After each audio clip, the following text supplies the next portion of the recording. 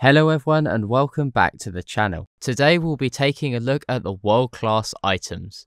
And before we begin, just a reminder that we do have a Discord channel now because I know Exodus and Zombie are particularly keen to have new members. And a huge thank you also to Q Mystic for all the incredible thumbnails. There will be a link to the Discord and Q Mystic's channel in the description, so please check them out.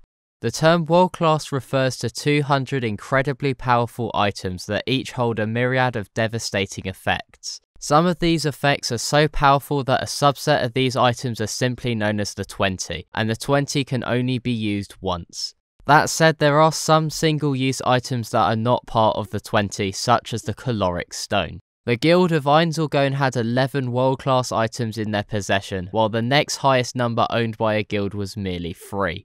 Starting with the 20, let's look at 5 elements overcoming. Its name derives from overcoming relationships among 5 elements in Taoism. 5 elements overcoming has the ability for the user to request a change to Yggdrasil's magic system from the devs. In the past, when it has been used, there was a request from the users to be unaffected by the change they tried implementing, but they ended up receiving an apology from the devs as it would have been too difficult to change the game systems without affecting them also.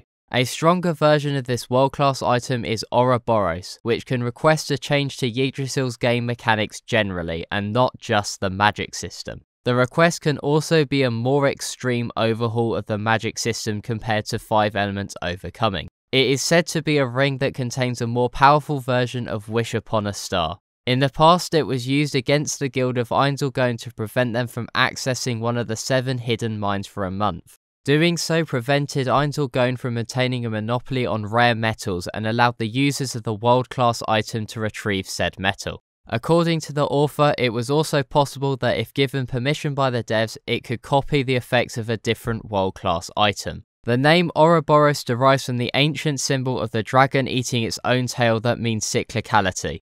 Some cultures even believe this to be the dragon that guards the exit to the universe. It is also believed that either Ouroboros or 5 elements overcoming was used to transform the New World's magic system, tainting wild magic and weakening the Dragon Lords while allowing tier magic to become more widespread.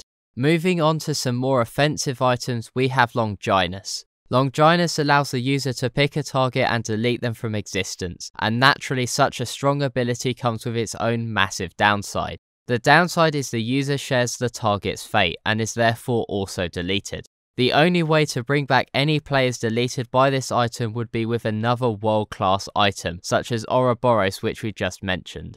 Interestingly, if Longinus were used against a custom NPC, it would permanently reduce the maximum level of NPCs created using the guild base's special feature. According to Christianity, the spear of Longinus was used to stab Jesus Christ during his crucifixion, with the name Longinus being taken from the centurion that stabbed him. The next member of the 20 is one that is especially potent against Nazarick. Ahura Mazda is a world item capable of inflicting massive harm to those with a negative karma rating. Its range can affect the entire world, so those in Nazarick without a world-class item of their own to protect them could be in danger from this item. That said, Ainz's throne is a world-class item in of itself and protects the interior of Nazarick from other world-class items. The name Ahura Mazda derives from the creator and sole god of Zoroastrianism. This god is believed to be benevolent and uphold justice, hence the item's effectiveness being exclusive to those with a negative karma rating. There are also 2 unnamed members of the 20 currently residing in Nazarick's treasury. One is of unknown power, however the other is said to have the ability to remove statuses such as mind control from a target. The final known member of the 20 that has a name is World Saviour. World Saviour takes the form of a club and is initially very weak. Over time the weapon grows stronger until the weapon is strong enough to allow the user to conquer Nazarick on their own, with their strength rivaling every guild member combined. As it is one of the 20 and is consumed after being used, the most likely scenario is it grows stronger while it is wielded and disappears along with all its strength as soon as it is unequipped, similar to how Ainz's Red Orb is described in the web novel. Speaking of Ainz's Red Orb, let's look at the first non-20 world item. Ainz's Orb doesn't have an official name, but it holds many powerful abilities. Despite not having an official name, Momonga's name is said to be attached to that of the world items, and the name couldn't be changed even if someone else came to own it, as it belongs to Momonga. The world item is said to be very versatile with a variety of powers, although the most we know is that one of them is very effective against dragons. Using the world item would also cost Ainz 5 levels worth of experience, which limits how freely he can use it, although its effects are very powerful in the right scenario. In fact, this item is so powerful that in the web novel, when 1500 players invaded Yggdrasil, over half the invaders fell victim to and died as a result of this world item. The world item is incredibly strong, and Razor's Edge wasn't even able to dent it when Climb attempted to destroy it. When Roberdic of Foresight tried to punch it, the orb remained unharmed, but the recoil destroyed the gauntlets Roberdic was wearing. In terms of what makes it similar to World Saviour, is in the web novel it is mentioned that the orb becomes more powerful the longer he equips it, but if he were to unequip it, he would lose all the benefits even if he immediately re-equipped it again. Moving on to the next item, Atlas is a world item named after the Greek titan who held the sky on his shoulders. This item of unknown effect was once in the guild of Ainz possession, but it was stolen from their guild base pre-Nazarick when they rented out their guild base. Next is Avarice and Generosity, which is a pair of gauntlets that Mare now holds. Its contradictory name likely stems from its equally contradictory appearance. The effect held by these gauntlets is that they can absorb experience and store it for later use. This is useful as Mare cannot make use of further experience gains due to his level being 100, and this item allowed him to absorb the experience points from the fallen soldiers at the Katsi Plains. In the web novel, the experience is stored in Avarice, while the white gauntlet Generosity siphons the experience from Avarice for experience costing spells and abilities. The world item given to his sister Aura was Depiction of Nature and Society. This is the scroll with dimension isolating capabilities that we saw her use against the Quagua. It works by swapping a painted landscape with the real world, with the painted world being almost the same. Once the enemy is drawn into the illusion, the wielder can choose from 100 other worlds to overlay onto the target's portion of reality, as well as instill a variety of effects onto the target. The worlds include lava lands and boreal landscapes that deal fire and ice damage respectively. The effects the owners choose can include who takes the fire and ice damage previously mentioned and who is immune to it. There were also battlefield overlays that allowed the user to create a sizable number of reinforcements with 60% of the enemy's strength after a certain period of time, or face the enemy with an equal number of stronger entities with 80% of the user's strength. One of the unique aspects of depictions of nature and society is that unless specific otherworlds are used, then one of the 40 escape routes would be randomly chosen, and if the enemy managed to escape through it, then the world item's ownership would fall to the ones who escaped. This is how the guild Ainz originally obtained the world item, by escaping after it was used against them. The name Depictions of Nature and Society comes from a Chinese legend about a man going into a painting and living there.